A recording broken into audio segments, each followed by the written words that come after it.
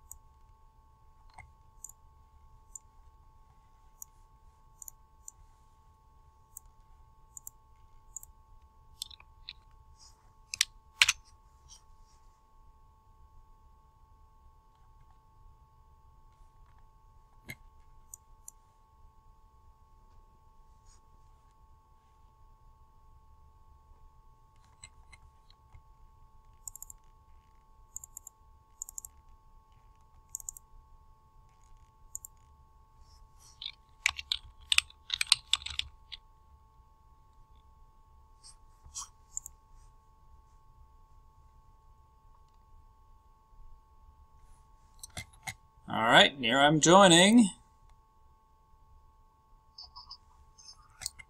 All right, I'm in. I do have screencast going on Lucidchart screen here, and it hasn't crashed, so it looks like it's working with Hangouts and screen recording. I'm not sure how it's doing that. All right, so back to that Lucidchart. You've got your users in there. One thing we also, I think as I was getting to this just as it hung up, we need somehow to track who has the privileges to approve. And that's something, do we put that in their user? Maybe have a field just called role. That's a typical thing we'll see in a lot of systems, to just have a role assignment.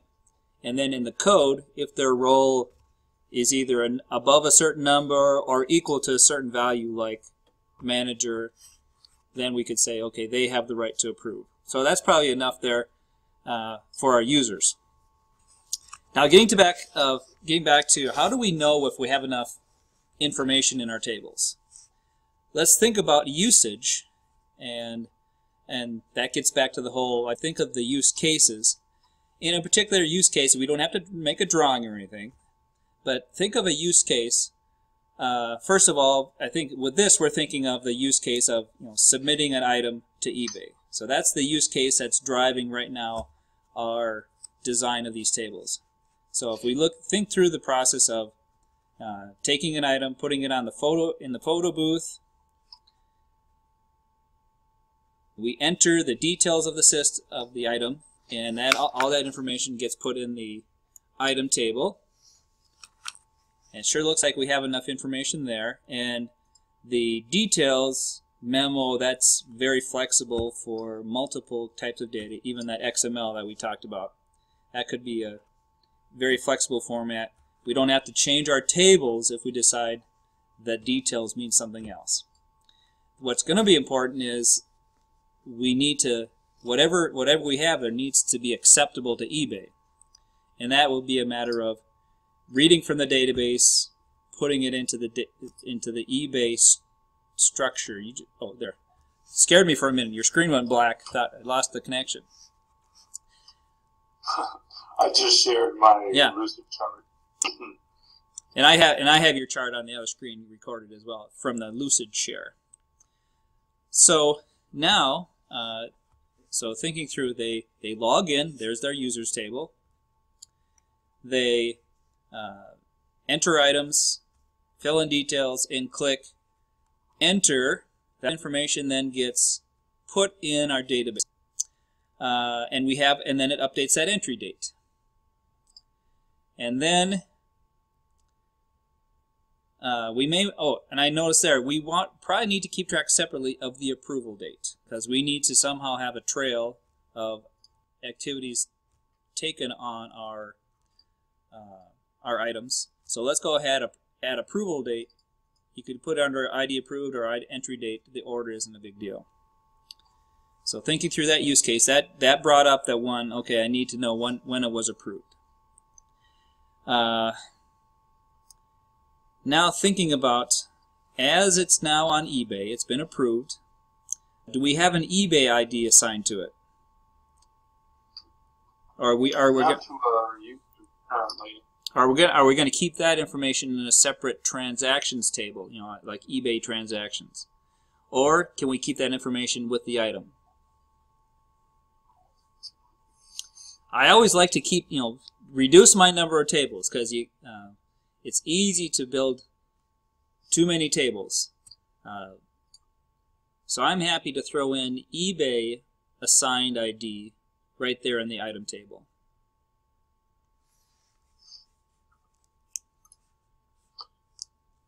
Okay. And is this just a normal key or a foreign key? I would just use it as a string, because we don't have eBay tables, unless we're thinking we would. Let's use the item ID, and at this point, unless we decide we need a separate eBay table, that we're not referencing another table. So let's think through the whole eBay scenario. You know, we could always. I just got a beep from something over here. Are you still there? Yes. Yeah. I got a "you still there" question. Oh, this is the other hangout. I'm gonna close the other hangout. That was still hanging there. Oh, it's just not going. Yeah. I'm surprised I got my video going there too. So I'm gonna close that one, just to reduce my possible bandwidth problems on this end. When we have an eBay ID, we can always inquire through the API. I'm assuming there's going to be an eBay API that I can always query eBay specific information. And I'm thinking, as you know, over time, as we sell a lot of things on eBay,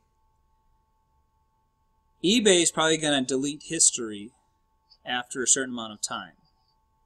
And we'd have to decide, are we wanting to keep track of our eBay sales over time?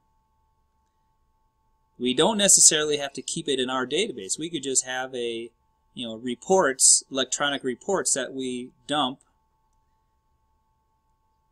that we can always search through some other utility. We don't necessarily have to keep track of history in all of our tables.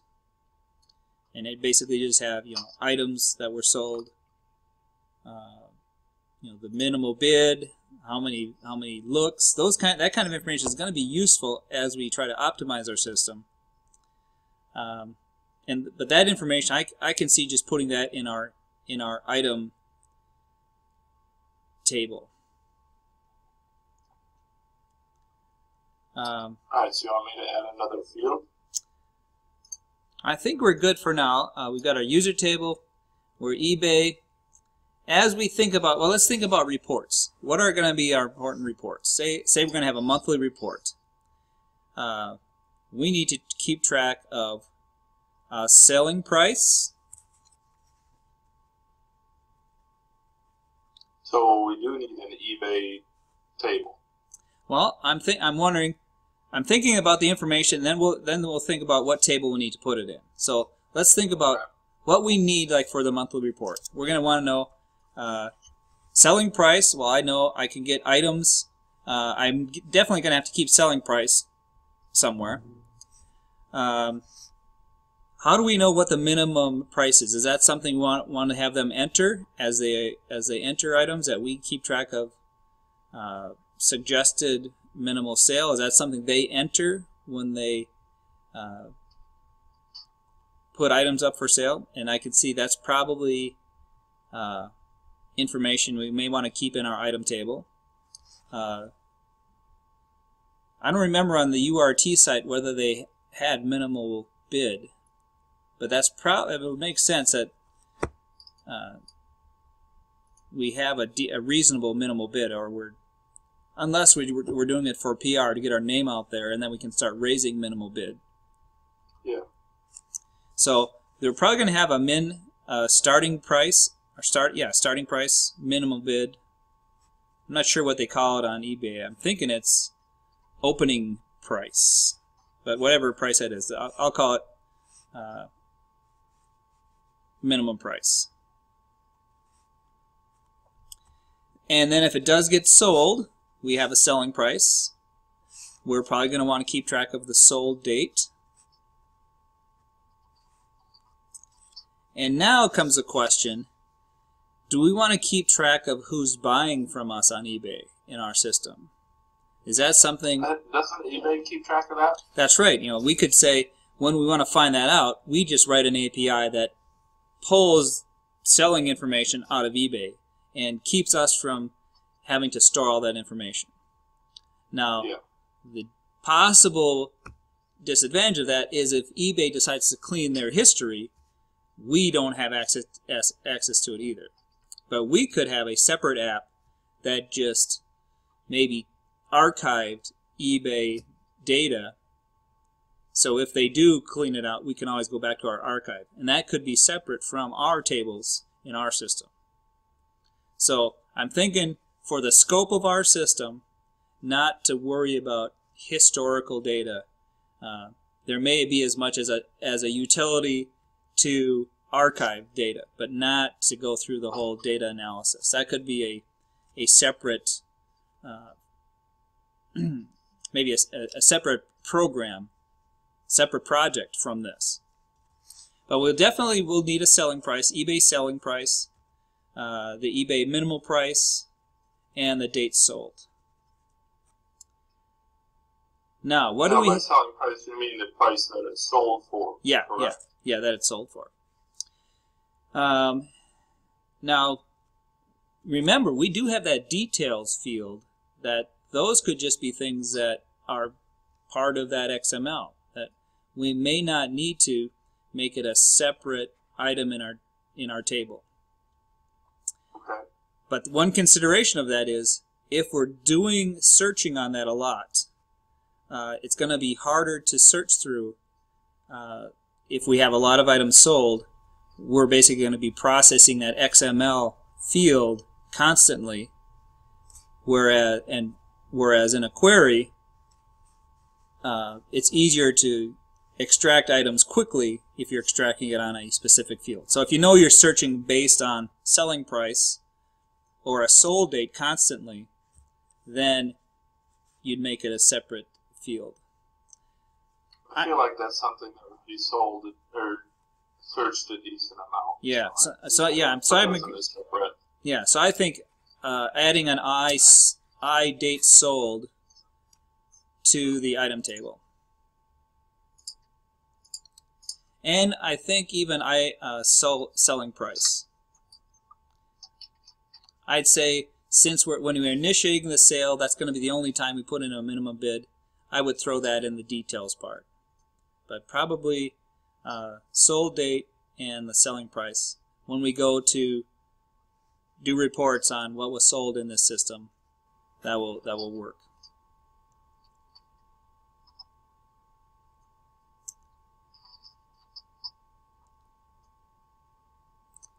So everything else, if we do a report like what sold this month, we can get, you know, the 100 items sold. We know who the entry person was for that item, so we can say, we can do a search for how many were sold or who entered information, who was the bidder, what account was used. Now, regarding inventory, right now we have storage location is our only reference to inventory. When thinking about when something is sold, we're going to need shipping information. The weight, that would probably be in your item details. The shipping tracking number, I'm thinking, let's see, that's not going to go in eBay, I don't think, when it's sold. So I'm thinking we may want to add tracking number to our item.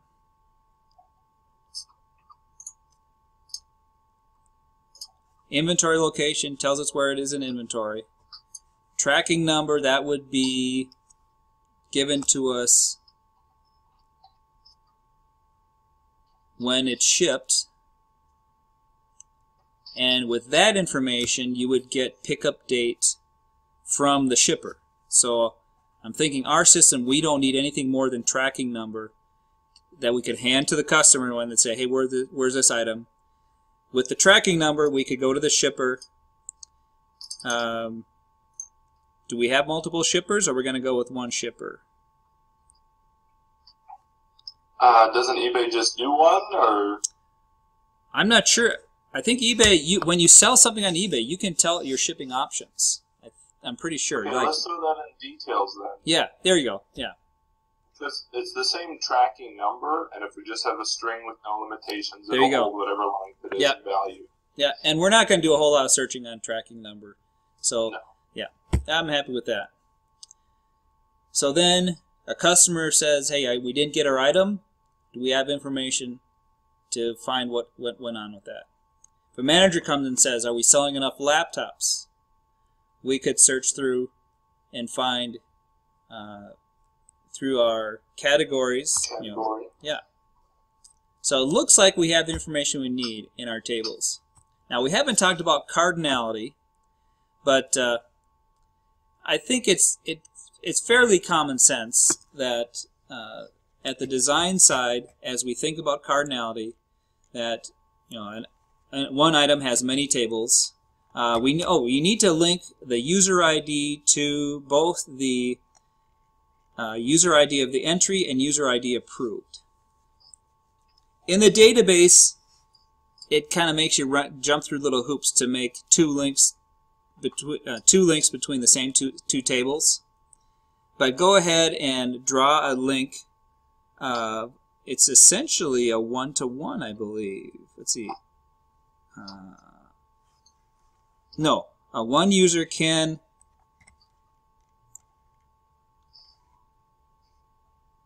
have many items, right? So the one side would be on the user table, and the many side would be on the item table. So start at the user table. It looks like when you start, it's always the single side. So many items linked to that user in the user table. And the basic, yeah. Oh, but link it to, drag it to the little dot near the user. Both the user ID entry and user ID approved. It should have little handles that pop up right on that row. And the same thing for the user ID approved. See if it'll let you do, maybe it won't let you do multiple connections. See what happens. I don't think I have an approved table. Or entry. Yeah, you got user ID approved on the item. See right below user ID entry?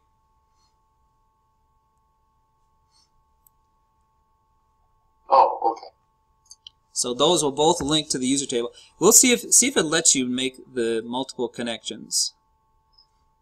And are they both coming from one to many off of users? Yeah. Oh, it does let you. And then thinking about cardinality, typically they like to think about little verbs to go with that. So when you think about cardinality between item and photos, you would say an item contains 1 to 12 photos. And so they add a verb to that when they're actually going through the design of the relationships between everything.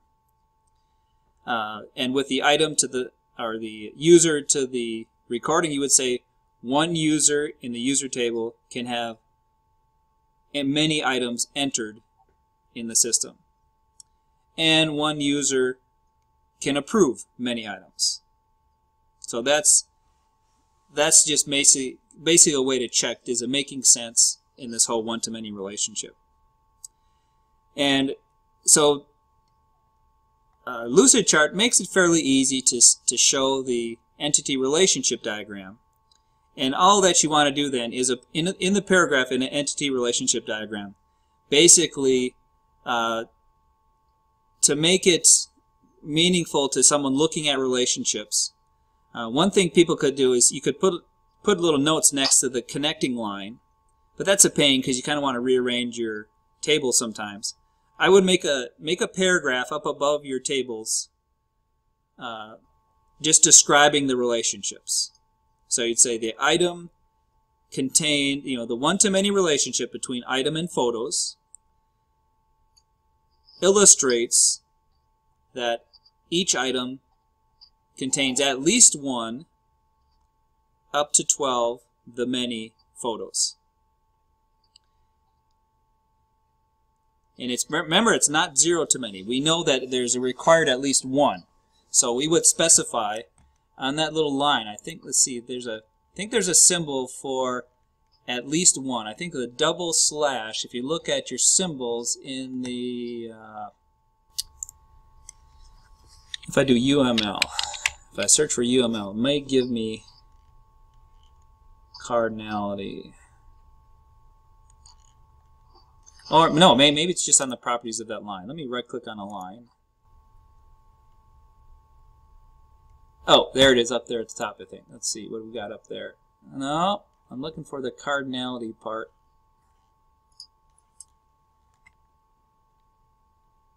I thought if I select a line, I can choose what's showing on each side.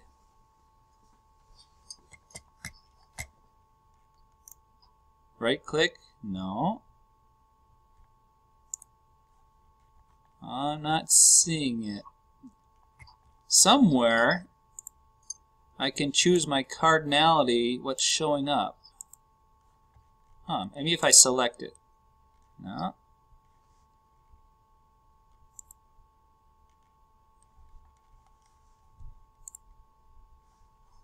Nothing is, when you select a line, a connector, let me try another connector line. I just grab a box and drag away from it. Manage fields. It's not giving me the options of what the end looks like. Huh. Yeah. Oh, somehow I can't seem to control the symbol showing on either end of that. There's probably a way, but we've got it. We maybe put a little note next to that. Put at least one. You can delete the one I started, but you might put a little note, at least one, and same thing. Well, the same on the others. I think the official symbol for it must be at least one is 2 hash marks, but I'd have to verify my cardinality rules. That's the crow's foot notation, as they call that. The many is the 3-toed. But we are already done here, so we'll let you go. And we'll save this recording for Isaac. And Isaac, go ahead and update your drawing. And be sure to put a title at the top with a nice paragraph describing this diagram is the entity relationship diagram. Because remember what we're going to do with this, and make it in a format that's easy enough to bring into a Microsoft Word document, because it will be part of our operation manual. So arrange it thinking that you might want it to fit on one page as part of a document. Alright, I'm stopping the recording here, and